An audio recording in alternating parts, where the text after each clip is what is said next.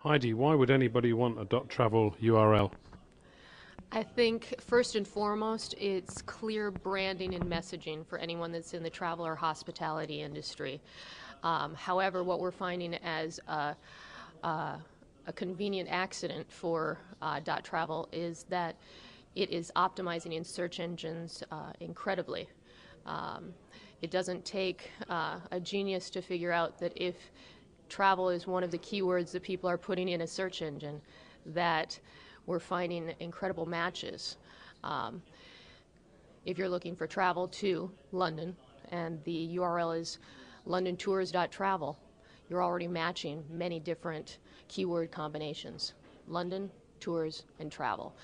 Search engines don't necessarily read other extensions such as .com, .com.uk, but they do read travel and what it really means. Okay, so if it's that if it's that good and that popular, why have you got a job? Why do I have a job? Because our number one competitor is .com. .com has 77 million outstanding websites.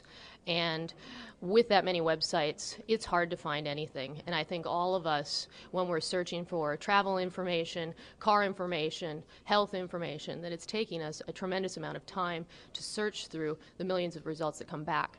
And what we're seeing with not only the governing body of the internet, ICANN, that they're starting to structure the internet into an information source that both myself and you are familiar with, the library, and having category-specific extensions. And .travel is a pioneer in this, and we're seeing other people that are going to be following suit. Cool. And do you have any major success stories that you could tell me about at the moment? I would say most recently, at the World Tourism Day, which was at the end of September, we had the UNWTO who launched Climate Solutions, which is based on a .travel URL, climatesolutions.travel. We're also seeing large destinations moving this way, Argentina.travel and El Salvador.travel. And what does the future hold? I mean, are destinations beating their door to you to get their countries registered as .travel?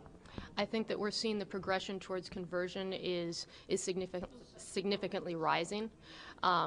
We do still have a long road ahead of us. We don't expect the conversion to be overnight, but using them for strategic marketing initiatives, using them as dual sites, micro sites, we're seeing people to start adopting that, as well as email addresses, because many email addresses don't communicate what your business does, but if it ends in .travel, you know you're in the travel business.